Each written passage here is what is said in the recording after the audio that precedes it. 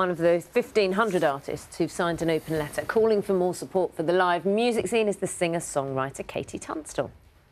Joins us now from Los Angeles. Good morning to you. Oh, I suppose good afternoon, I think, maybe for you. It's actually like 10 to 1 in the morning here. That's your perfect time, isn't it? Usually I've just finished a gig, but obviously not at the moment. Hey, oh yeah, you would have done, wouldn't you? You must be missing it, mustn't you?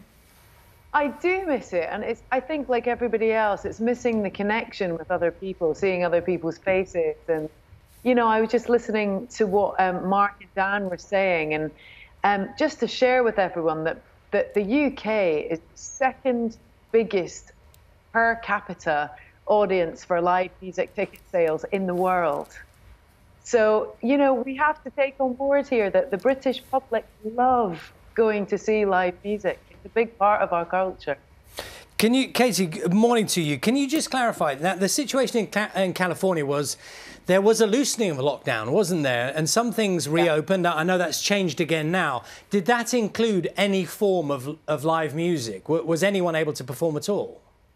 No, there's no large gatherings whatsoever. And I think all of us musicians were very aware when this started that we were going to be last in the queue for this stuff to come back. And I've heard many people in the industry, musicians and crew and promoters alike, talking about this being an extinction level event. I'm an ambassador on the Music Venue Trust with Mark, and 97% of grassroots venues cannot stay afloat with social distancing. They'll go bust.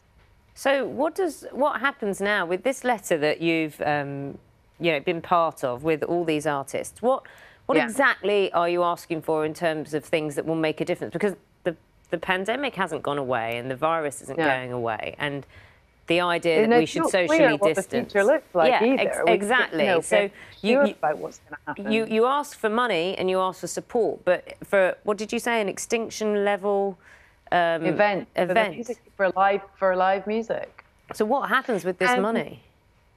So what is needed is to keep these venues afloat, which are often struggling anyway because of business taxes, because of, as we said, it's rental, people not actually owning these venues. They're not running a profit. These are labor of love for many people running these venues.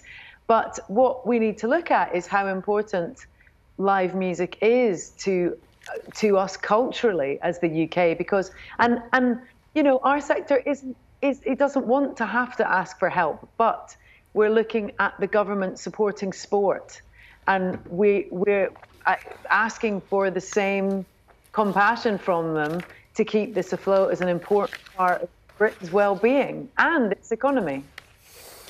Katie, I'm just trying to think of, I mean, it is a bleak picture you're painting, but one of the things that has happened is that there's a kind of connection now, because partly, I mean, we're on Zoom now, aren't we? And there's kind of, are you finding new connections are being made? I'm trying to look for a small upside. I don't know. Has there been any of that, you know, for you personally on the music industry? Honestly, Charlie, it's been a bit of a revelation for me, because I'm always on the road and I'm traveling constantly and I'm gigging. And I've actually found that I'm more in touch with my fans during this than I ever have been. And I think that, you know, the other problem we have with music is that streaming needs to get sorted out, because it's not paying artists properly at all. And I think that what we're realizing is that music's become kind of, people have got used to it being almost free. And secondly, it's become so vast and saturated that people are looking for meaning in this time of difficulty, and that's what music does. It's very healing and very connecting. Well, Katie, look, my apologies for interrupting. It's lovely to talk to you this morning. I'm impressed by the pile of books that you've never read that's just behind you there. Cheek. Yes. I'll have a word with him, Katie. Don't you worry.